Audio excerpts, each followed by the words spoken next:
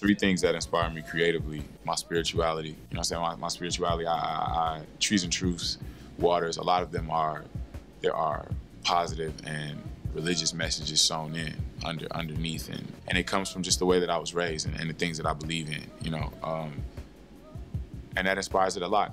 I think it's very cool to try to figure out how to take these messages from the Bible or from the stories that I was told as a kid and make it into a song. You know, on Trees and Truths, I did a song with John Doe called Noah in the Rain. Basically told a story of Noah and the flood, but metaphorically made it a modern day story. You know what I'm saying? It was a very dope song. And I did a song about, there's a story in the Bible about this guy, he's a centurion. Not even just the stories per se, but taking the messages. Like, you know, at the basis of God's message is love. Talking about loving the next man, loving your brother. You know what I'm saying? Loving God, showing God's love to other people. That's the basis of the message, is love.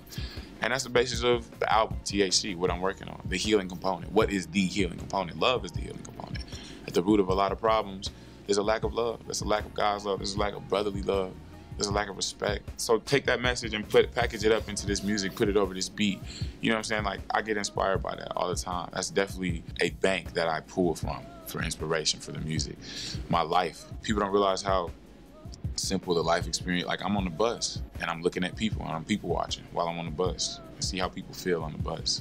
See how people act on the bus. See how people feel on the train and act on the train. It helps me relate to people. When I'm writing bars and I'm talking to my peers and I want to be relatable, I want to use words that they relate to. I want to use experiences that they relate to. I want to use feelings that they relate to. I want to talk about situations. I want to use metaphors from situations that they relate to.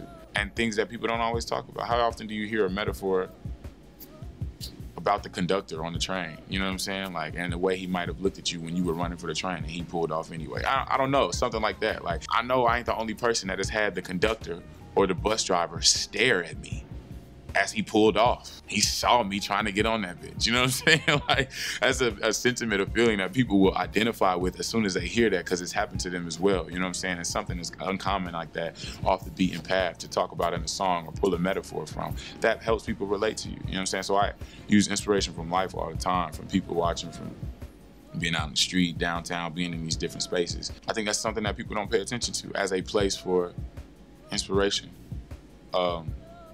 And then lastly, I was gonna say marijuana, but maybe that's not the inspiration per se. It just makes me think different. Not better or worse. I'm not more creative or anything like that, but I put it almost like another dimension. Not like I'm in another dimension, but I put it side by side.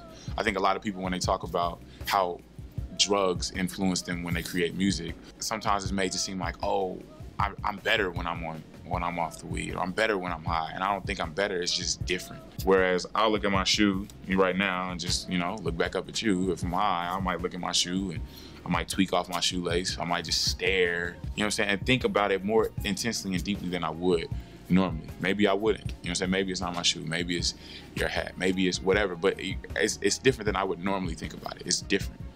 And that gives me inspiration, you know what I'm saying, to think about. It gives me the space to think about things differently than I normally would. It's definitely something I can't deny is an essential part of my creation process. Those three things, I think, my spirituality, life in general, and good old Mary Jane. Definitely like sativa. I don't like indica, kind of puts you to sleep. I'll get sleepy or I'll get drowsy off of it. I'll fuck with an indica, you know what I'm saying, but I definitely like sativa. Northern Lights is my favorite strain. I like crumble wax. It's a concentrate form of marijuana.